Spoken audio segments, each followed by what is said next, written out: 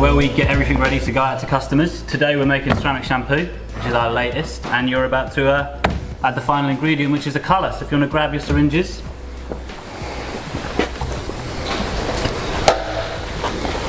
We're good? Yeah, pop it in. There we go.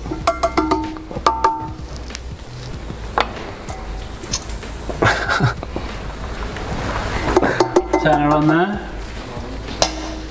This one? Yeah. And then whack it up to full. Other way. Look at that. I missed it. It's turned pink. Nice. You guys will just mix the product over there. This is where we come over and do all the bottling and labelling. So this is our automated line. This will bottle both 1 litre and 500ml bottles. If you want to load the bottles on, there you go on handle first. Okay. To make sure they're the right orientation for both filling and labelling. Okay. So when the bottles fill, they're going to come through. You need to cap them. One of you won't have to be too fast. If you place the caps on, and then one of you uses the electronic hand tightener, it will then go through the conveyor, through the heat sealer, and then through onto labelling. So if you get ready, they'll come through now. So who's doing what? You're doing the gun that's or what? fine, so you need to place it on. Well, what?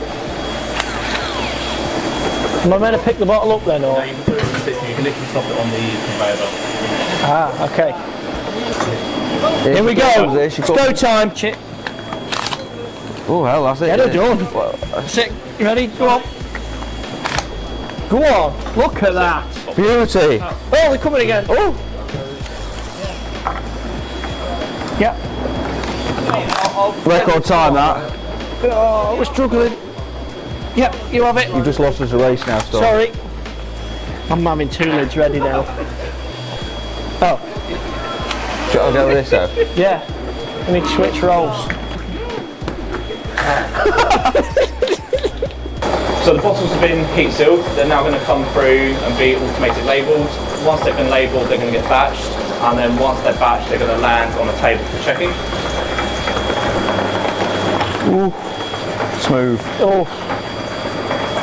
Oh. Perfect. Satisfying. Is that scanning the barcode? Printing the batch number. Where's it printing that then? It's not touching it. It's getting clogged up. So here is where we pack the bottles. What we need to do before they enter the box is just check to make sure that the label's in the correct position on the front and the back, and that the batch code is legible as well. As soon as that's done, onto the box like that, and they fit in row to 4.